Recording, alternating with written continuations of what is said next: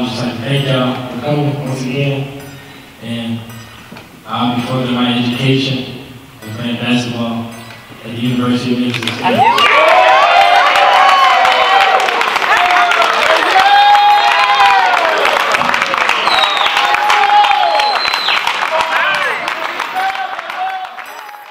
It's been a long process, you know.